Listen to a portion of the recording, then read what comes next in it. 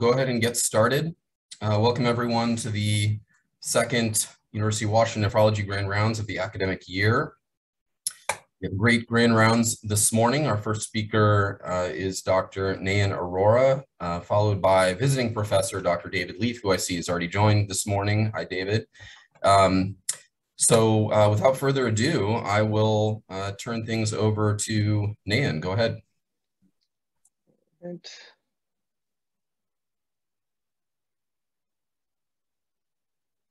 That look okay? Yep, looks great. Okay.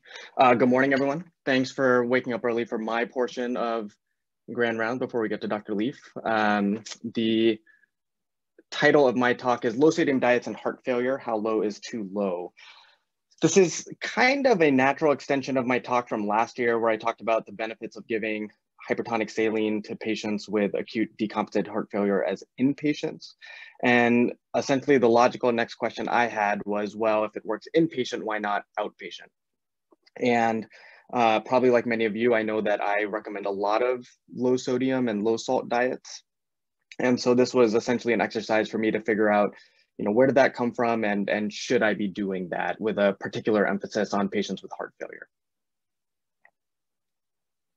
So this is the outline. I couldn't resist putting in some historical context, so bear with me there. And then the remainder of the talk is essentially a progression of how I went through this, looking at the association of salt with hypertension, salt with cardiovascular outcomes, and then finally salt specifically in patients with congestive heart failure. And before that, I wasn't sophisticated enough to do a poll, but I was curious from folks what level of dietary sodium restriction you recommend for your patients with heart failure. These are just some of the options, so under 3 grams, under 2.3 grams, under 1.5 grams, or something else. I think for me, when I was thinking about this, it seems I tend to recommend a sodium restriction of 2,300 milligrams or 2.3 grams. I don't know where that comes from. I think somebody probably told me that at some point and I went with it, but I'm curious what other people do. And we know from an evolutionary perspective, salt is very important, right? For a variety of biological processes. And in fact, when during evolution from sea to land, salt conservation was vital to survival. And actually Homer Smith and From Fish to Philosopher wrote that tenacious conservation of salt is one of the most primitive, if not the most primitive of functions in the vertebrate kidney. And not just from a biological perspective, but evolutionarily from a cultural perspective, salt was very important to early civilizations. In fact, the location of civilizations was often determined based on access to salt. And there's whole books written about this, but a few kind of random facts I found interesting. So China is the first mentioned of having a salt tax going all the way back to the 20th century BC. They actually used some of those proceeds to pay for construction of the Great Wall. Roman soldiers were often paid in salt. That's where we get the term salary that's still used today. And actually Romans would increase the salt tax as needed in order to pay for wars. And even in the War of 1812, some American soldiers were paid in salt brine as well. And I tried, but I couldn't resist. I ran across some things about salt during the Civil War. It actually played a relatively prominent role. So there's a monthly allowance for Confederate soldiers of 680 grams a month. That comes out to about 22 grams of salt a day. And General George Sherman, who's pictured here, he's most famous for the Sherman March across Georgia, but he actually urged federal authorities to declare salt as contraband during the war. And he felt that limiting access to salt was just as important as limiting access to gunpowder. And there was a battle in Saltville. So in 1864, Union forces actually made a forced march and fought a 36-hour battle to capture Saltville, which was the most important salt works for the Confederate Army. They had failed a few months prior and then they succeeded. And so Confederate soldiers started boiling seawater in Florida, which was Florida's most biggest contribution to the war, and Union navies would come across shore every now and then to destroy them. And some historians think that because of this kept the Confederate Army occupied, it contributed to a Union victory. But since evolution, we know that dietary salt intake has changed dramatically. So if you go back to Paleolithic times here, it's estimated that dietary salt intake was less than a gram. Conversely, potassium intake was 16 to 20 times what it is now. About 5,000 years ago is where people started adding salt to food. And the Egyptians started using salt as food preservation in 2000 BC, maybe earlier, but at least there's record in 2000 BC, which really became the most important function of salt for a long time. About 1,000 years ago, salt intake grew to about 5 grams a day. It's estimated that in Sweden in the 16th century, people were ingesting upwards of 100 grams a day because of how much salted fish they would eat. And then in the 19th century, Europeans were eating around 18 grams a day. And then that started to fall in the 20th century to about 10 grams a day. And that coincided with the emergence of refrigeration. So making it so that salt was less important in terms of food preservation.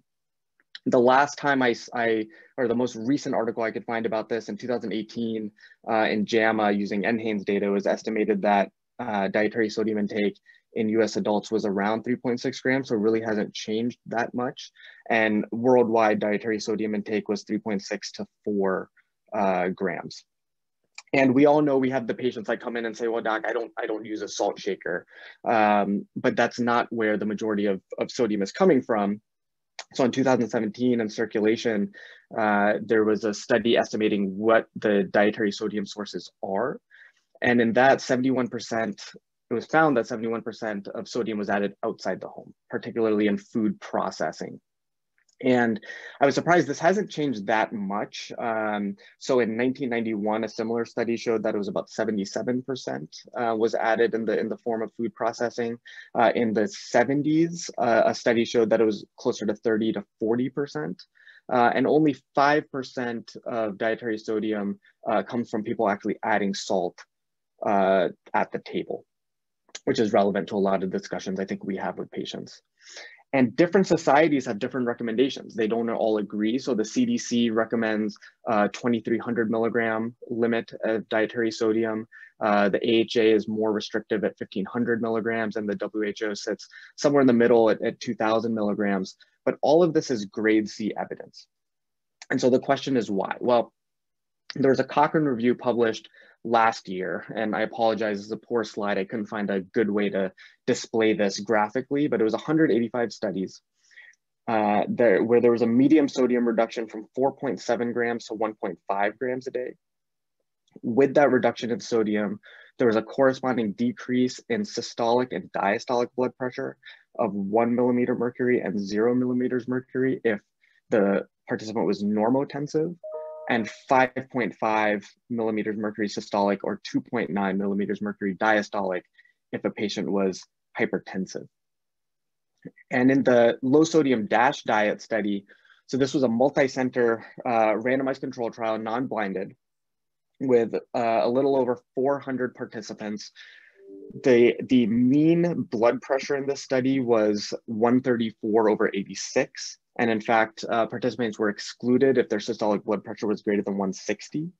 They then used 24-hour urine collections to determine sodium excretion and randomized people to either a 1.1 gram sodium diet, which was the low sodium diet, 2.3 grams, which was intermediate, and 3.5 grams, which was the high sodium diet. They then further randomized folks to that degree of sodium intake and a quote unquote typical American diet versus the DASH diet. And in the figure here, so systolic blood pressure on the top, diastolic on the bottom, I'm going to ignore the DASH diet piece of it. The rationale being that we know that the DASH diet contains a lot of potassium, which has independent blood pressure lowering effects through downregulation of NCC channels, through animal models showing direct vasodilation of peripheral vessels. But if you did go with the control diet from a high to intermediate sodium diet, there was a reduction in systolic blood pressure by 2.1. And if you went from the intermediate to low, so 2.3 grams to 1.1, there was an additional 4.6 millimeters mercury lowering in blood pressure. So overall, it does seem that lowering sodium intake does lower blood pressure. You can argue about the absolute values of that and how effective those are. Those effects tend to be more prominent in patients who already are hypertensive. When it comes to actual cardiovascular outcomes, the data is not quite as clear. So this was an observational study published in 2011 in JAMA. This was 2 cohorts that were at quote unquote high risk of cardiovascular disease based on either a diagnosis of CVD or a diagnosis of diabetes. And this was 28,000 patients or participants. They were all over 55 years old with a mean age of 66. About 70% of this population was hypertensive, and there was a median follow-up of 56 months. It's worth noting that patients with heart failure were excluded from this. And the primary outcome was cardiovascular death or cardiovascular disease and heart failure hospitalizations. And so what you see here are these spline plots with the 95% confidence intervals in the dashed lines. And what they found were these U-shaped curves, particularly for cardiovascular death here and congestive heart failure here, with inflection points at greater than 7 grams associated with a higher risk of both, but then also less than 3 grams of sodium intake had a similar increase in both cardiovascular death and congestive heart failure. The similar thing was not seen, at least at the lower ends of sodium intake, for myocardial infarction or stroke. And the same group published the results of the PURE study 3 years later in the New England Journal of Medicine. So this was 102,000 participants. Mean sodium excretion in this study was 4.9 grams. Again, observational. And in here, they actually excluded patients with known cardiovascular disease, or if an event occurred within the first 2 years of the trial. Only 9% of participants in this study had diabetes. The mean age was 50, about 40% had hypertension, and there's a mean follow-up of 3.7 years. The primary outcome was major adverse cardiovascular events or death. What they found was that for every 1 gram of sodium excretion, as that went up, systolic blood pressure went up around 1.5 millimeters mercury. They did some kind of statistical gymnastics. I couldn't really understand what that was, and then spit out this number of 2.1. So somewhere in that range with each increase of sodium excretion by 1 gram.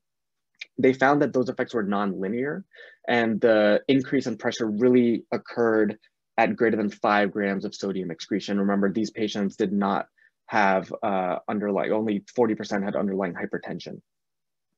And in terms of outcomes, so this is the composite outcome of death or cardiovascular events. Again, more of a J-shaped curve this time. Really didn't see a significant increase, although the incidence of both did go up after around 6 or 7 grams of intake. But again, they saw a similar increase in events if sodium intake was under 3 grams. And so what that leaves us with, if you go back to the initial JAMA study estimating sodium intake, this is where we are here. And this is where all the societies want us to be in terms of sodium intake. And even if you throw out the obvious issues with these, they're observational studies, reverse causation is probably playing a role here.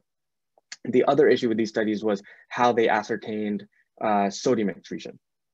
So they used something called the Kawasaki formula. And remember, it's the same group that published both studies. I had never heard of this before. This is the formula. X sodium is spot sodium over spot creatinine times 10, and then multiplied by the predicted 24-hour creatinine based on these formulas for women and men. I've never seen this used clinically. What the authors stated based on 1,000 24-hour urine collections out of the 130,000 participants that they had was that there was an 11% error rate using that formula. But when other studies have tried to validate this formula, it really does fall apart. So this is one such study. This was published just earlier this year in hypertension. It was over 10,000 participants, all had 24-hour urine collections. And when they compared the Kawasaki formula with 24-hour urine collections, The average over the entire cohort, the difference was about 230 milligrams, but more importantly, the formula really fell apart at the extreme. So greater than 6 grams of sodium excretion and less than 3 grams of sodium excretion, the formula tend to fall apart. So it's hard to trust the results of those studies beyond the fact that they're observational. And so that brings us to the top study. So this was published in 2016. This was a study of about 3,000 participants.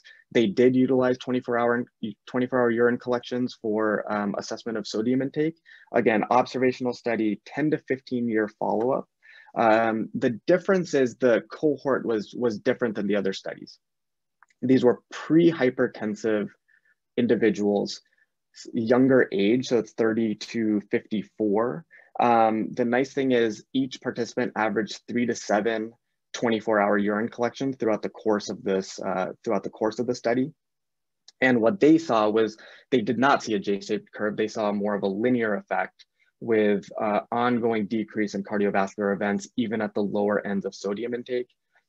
You can see these 95% confidence intervals really widen at the extremes. So only 10% of participants in this study out of the 3,000 had a sodium excretion under 2.3 grams, and only 1% had a sodium excretion rate under 1.5 grams. So what's the theoretic problem, particularly as it relates to patients with heart failure? So if you go back to the initial Cochrane study, between 60 and 80 studies, depending on whether it was aldo or renin, reported those levels. And essentially, as sodium intake declined, renin levels and aldo levels increased, as did sympathetic hormones like noradrenaline and adrenaline. And one natural way to maybe look at this is to look at the Yanomami or the Yanomamo tribe. So these are a group of people that live in the Amazonian rainforest at the border of Brazil and Venezuela. They come into the news periodically because of threats to their way of life because of deforestation and miners after gold was found in one of the regions. But what is important is they live this very traditional lifestyle that almost goes back to the Paleolithic diet. So this is based on urine studies from Intersalt. And so the Yanomami or Yanomamo here, and their 24-hour urine sodium excretion was 0.2 millimoles in 24 hours.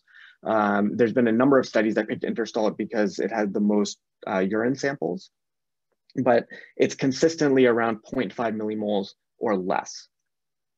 And they have, looking here, sky-high levels of aldosterone and renin. Absolutely no hypertension, and no known cardiovascular events. The issue is, I don't know how much of that is limited by life expectancy. I actually couldn't find anywhere what life expectancy is in these. I think they are pretty protected, and so we don't have a lot of data, but interesting nonetheless. And we know that in heart failure patients, neurohumoral activation is a big deal. So this is looking at just patients with compensated heart failure in red versus normal controls in blue. And even if a heart failure patient is quote unquote compensated, they still have significantly higher levels of renin, ADH, norepinephrine, aldosterone. And the reason is you need to do that initially to maintain organ perfusion. That becomes maladaptive.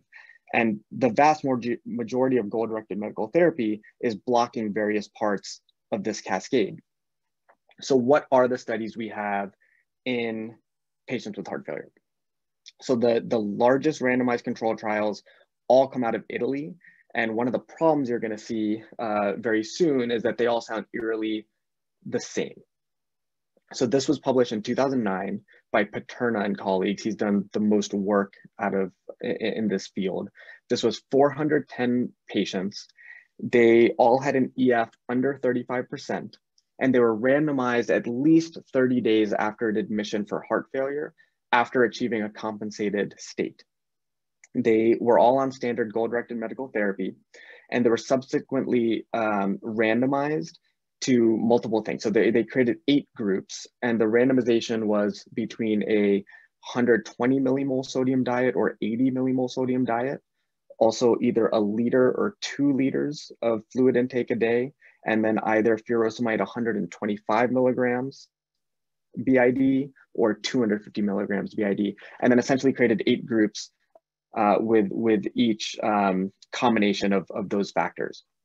And what they saw over a 180-day follow-up, looking primarily at heart failure rehospitalization, was that the group that was randomized to the more liberal sodium diet did significantly better with less hospitalizations.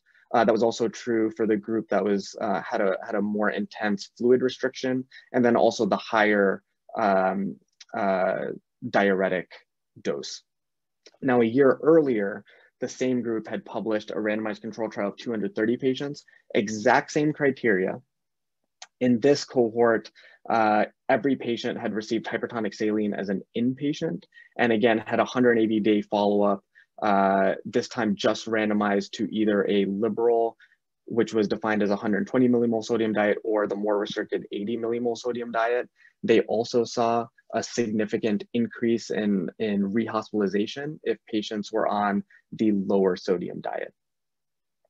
Within the same group, Perinello published a trial in 2009 in the Journal of Cardiac Failure. This was also called a randomized control trial of 170 odd patients.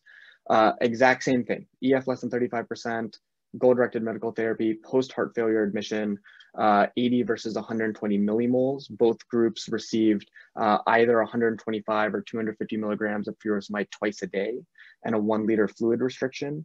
And what they found was that the group that had the more liberal sodium diet of 120 millimoles, they had lower levels of BUN, higher creatinine clearance, and their plasma renin activity and aldosterone levels were significantly lower than the patients who were randomized to the 80 millimole sodium diet. Now, one of the issues here is that there was a lot of controversy over duplication of data between all these studies. In fact, it was retracted from one of the studies was retracted from one journal, subsequently published in another journal. When they were asked to present their actual data or show their data, it magically disappeared.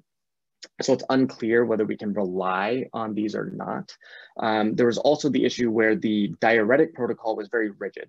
So you can imagine that somebody's getting a lower sodium diet, they're on a high diuretic dose, and they were unable to change diuretic dose throughout the duration of the study. And so that would also lead to hypovolemia and higher levels of renin and aldosterone. So there is a smaller systematic review of 9 studies. If you take out the inpatient studies, it leaves us with 6 randomized control trials, very small numbers. And they essentially, in 4 of the studies, they found no difference between sodium restriction and not restricting sodium. And the 2 studies that did favor sodium restriction was really just small improvements in clinical symptoms. And so what we're left with is, I'm not sure, how effective sodium restriction is. One of the reasons potentially, so we've used salt and sodium interchangeably. We know that greater than 90% of the sodium intake we get is in the form of sodium chloride. As you guys know, I'm a big fan of the chloride theory of heart failure. This has been shown more and more going back to 2016. Testani and his group out of Yale published a study looking at participants that were part of the BEST trial. So there was about 2,700 patients that were randomized to Basindolol or placebo. They all had NYHA class 3 or 4 heart failure, EF less than 35%, established on ACE inhibitors. And what they found, looking at which electrolyte had the biggest impact on mortality, and that was chloride. And the way they defined hypochloremia in the study was a serum level under 96 millimoles per liter. And in fact, we think about sodium a lot in terms of at least having an association with poor outcomes. But in fact, when you corrected for chloride, the effect sodium had on outcomes was completely mitigated.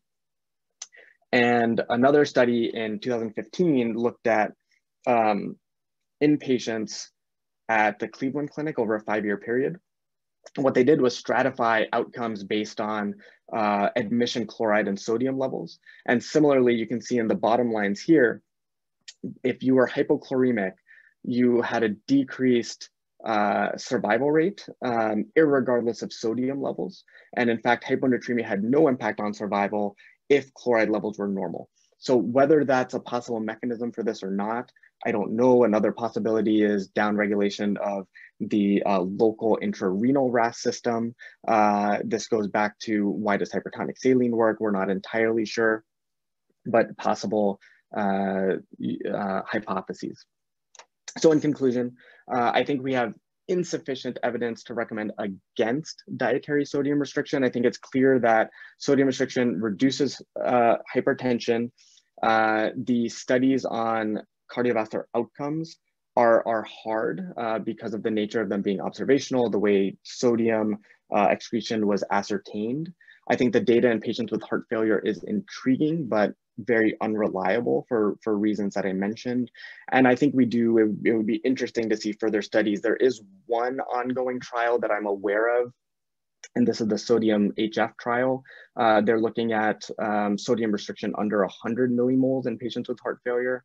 I think they just finished recruiting in December. So hopefully we'll see results of this at some point, which will help guide what we do.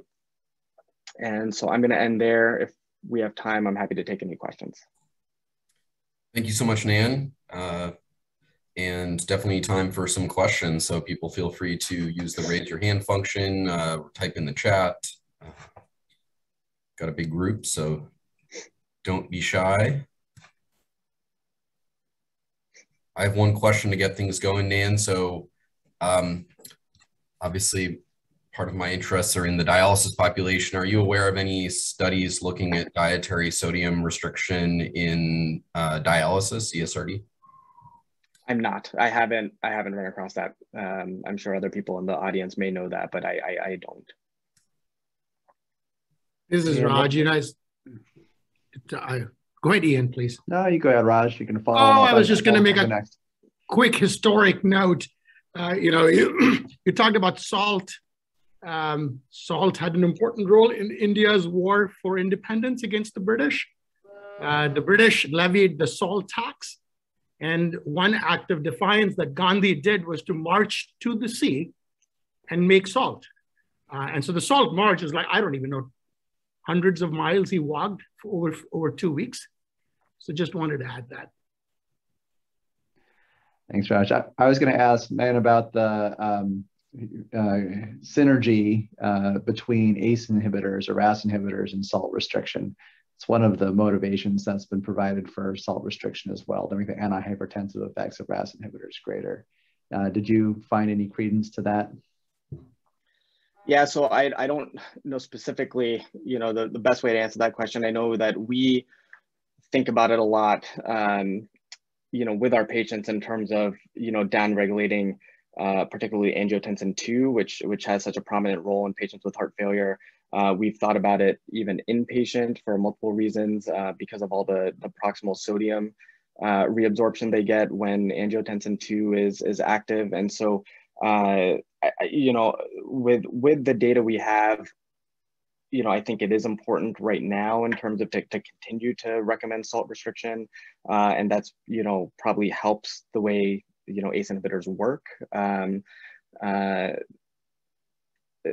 Well, this is besides the point, but there's a larger discussion about, the use of RAS inhibitors as an inpatient, because sometimes we run into trouble with people with low cardiac indices, irregardless of hypotension, because of the reliance of maintaining GFR with efferent vasoconstriction. So that it's a little bit of a separate talk.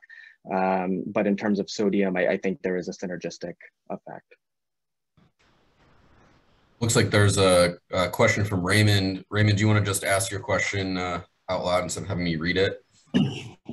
Sure, Nayan, that was a really cool talk. That was totally amazing. So the question I had in some of these observational studies that you showed on the heart failure patients, is it possible that a low urinary sodium excretion is reflective of poor nutritional intake, unless obviously these patients are randomized to the low salt? You know, similar to what we see in dialysis patients who have a low phosphorus, those are usually the patients who don't eat.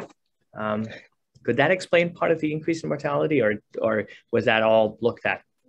Yeah, no, and I think you're 100% right. So, you know, again, even if you look at the observational studies, clearly there's confounding, right? The sicker the patient, the more likely it is that sodium restriction has been recommended to them. So it probably does reflect dietary intake.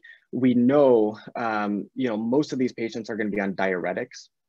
And we actually know that patients who come into the hospital on diuretics, their urine sodium directly correlates with poor outcomes. So the lower the urine sodium, the worse the outcomes. That's why we follow a lot of spot urine sodium levels in our patients to ensure that we get it to greater than 70. So part of that has to do with the decongestion effect. But I think you're absolutely right that it is reflective of poor intake and probably as a surrogate of how sick the patient is. Thank you so much, Nayan, for a great talk, and we will move on. So